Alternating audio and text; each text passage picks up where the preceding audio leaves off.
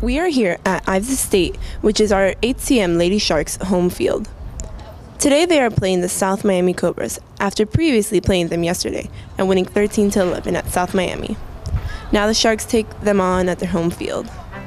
Well, I think as a team, our strengths are that we work together. As a team, we have a great unity. We work well together. Not too many fights going on between us. And we like to play together. Weakness is playing the simple inexperience.